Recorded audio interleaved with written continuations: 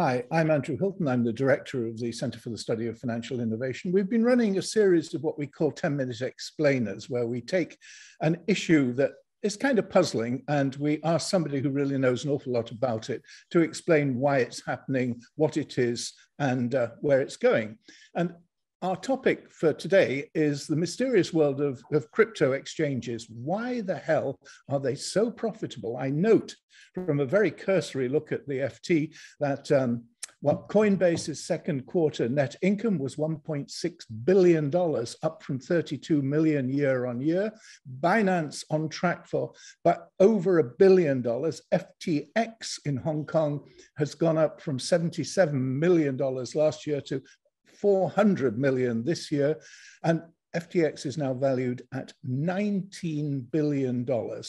The madness of this is, well, you know, I'm old, so I think all of this stuff is kind of mad. I also read in the FT this morning that there's a wonderful article on Flocky. Flocky being, if you miss Dogecoin, get Flocky. It's all over the London Underground. I saw it and I couldn't understand what the hell it was all about. It's something to do with Elon Musk's dog. But other than that, it seems to me to be, and I use the word cautiously and advisedly, a scam. But nonetheless, a lot of people are in it. Now, why on earth are exchanges as profitable as they are? Our expert for today is Eva Szalay, the currencies correspondent at the FT for the last 3 years. Before that, she was the editor of FX Week, and before that, she was a reporter for Dow Jones. She has tweeted endlessly on currencies in general. Tell us a little bit about what your views on the crypto exchanges is.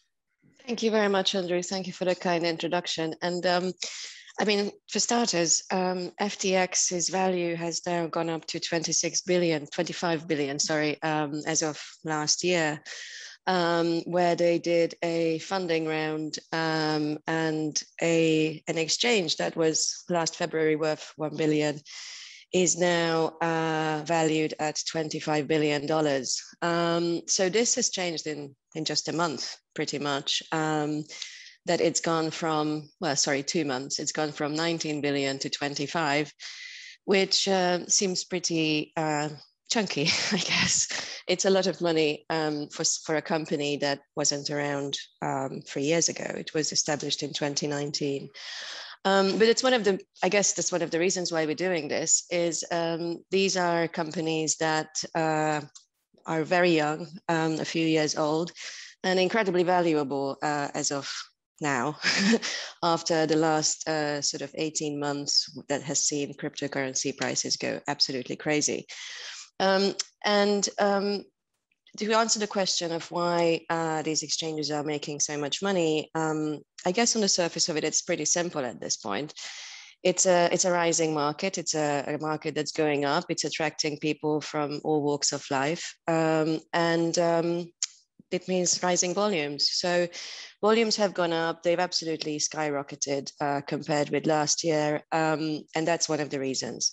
The second reason is they're able to charge pretty high fees. In traditional markets, you know, equities and foreign exchange, trading revenues are not necessarily the bulk of overall profits. So in this case, it's a young market. Trading revenues are still very much the what are the margins? What are the margins? Do you have a sense? So crypto exchanges generally charge between 2 and 5 basis points. So if you think of trillions of dollars worth of volumes, you suddenly get to a very large number. There are some questions about how real those flows are. And it's very difficult to get a good sense of that because obviously it's a market that started with retail.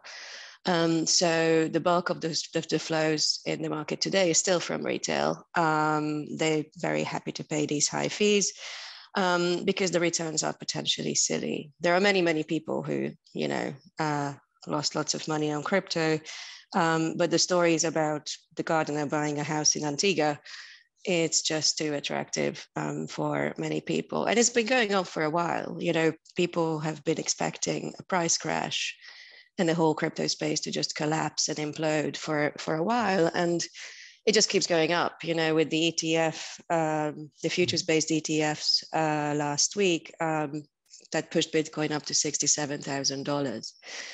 That was actually on the 10-year anniversary of Bitcoin's all-time low, which was $2.2.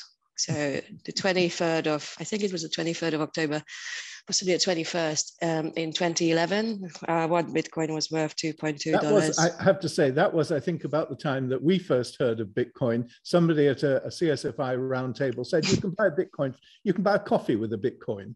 You could buy an awful lot of coffees now with a Bitcoin. Are you bullish on cryptos? I think that it's a space that's not going to go away. I really think that I honestly can't tell you. I don't want to take a position whether it's worth anything or everything or nothing, you know. I think that the amount of money that's gone into it from now institutional investors means that it's very unlikely that it will just disappear. And you know, in a year's time, we won't be talking about Bitcoin. I think the market as it is incredibly exciting from my perspective, because it's a young market. It's full of, you know, scams, but also some really cool, exciting stuff that's really great to cover. So, right, but you say that institutional investors are now in it. Institutional investors are not 15-year-olds. They tend to be 45-year-olds and they have Wharton MBAs. Why are they not driving down the margins?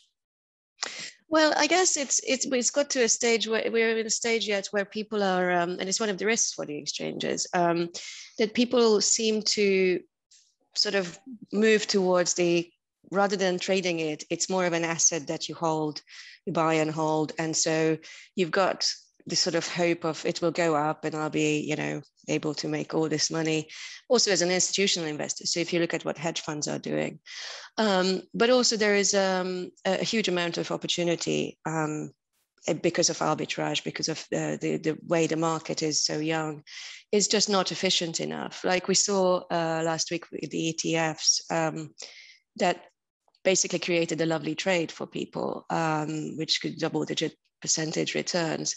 And one of the reasons why that trade hasn't gone away is because on the CME, crypto margins are higher. People don't want to put in, you know, all that capital. There are fewer larger players.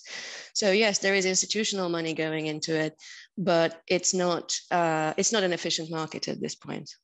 Do you anticipate that margins will come down? I mean, it does seem as though, you know, Coinbase and FTX are making kind of super profits at the present time, partly because of the ignorance of the investors. I mean, is that an issue? I mean, they've come down in equity markets, the spreads.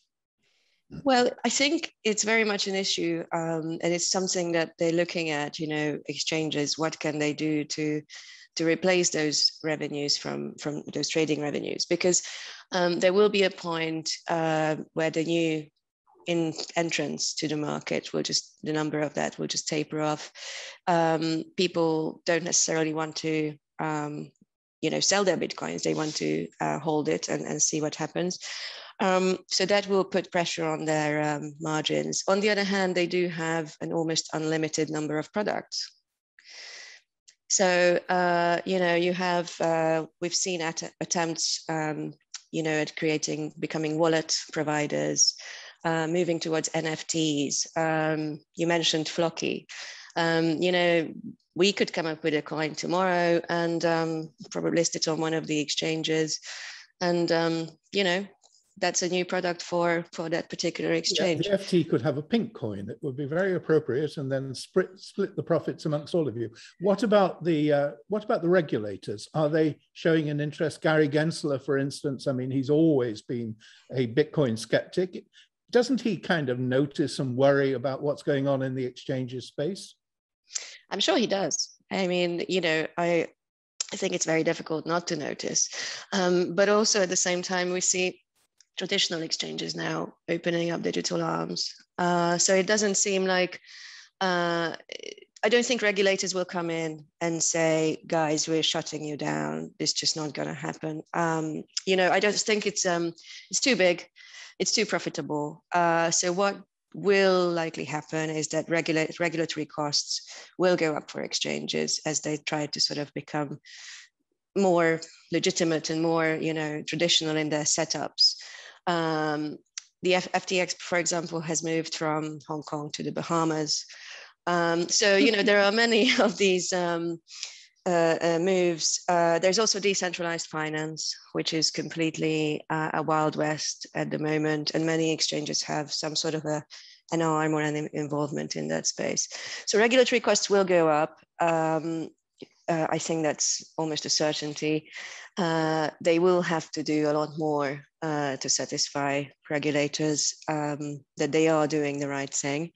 But I think it's going to be a long process because, you know, DeFi, it's moving so fast and regulators tend to move at a much slower pace. Moving from Hong Kong to the Bahamas, however, is not the kind of move that regulators really like to see, do they?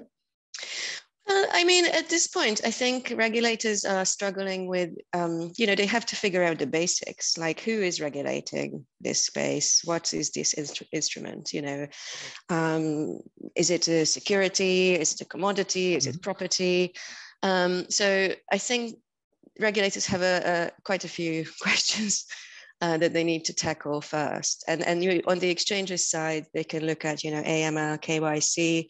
In the UK here, there was a bit of a kerfuffle between the FCA and Binance about, you know, whether they're able to regulate them or not, or have some sort of supervision over them.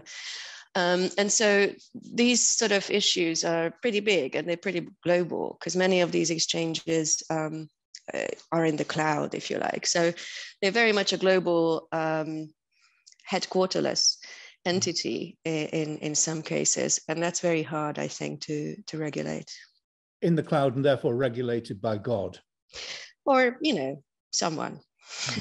On that happy note, I'm like, you know, I'm skeptical about them, but obviously, you know, I'm too old to have a view, really. Eva is much less skeptical than me. I guess she really feels there's something solid behind it. I hope she's right for the sake of the global financial system. Can I thank Eva Szalay? Can I thank all of you for watching? Many thanks. Thank you.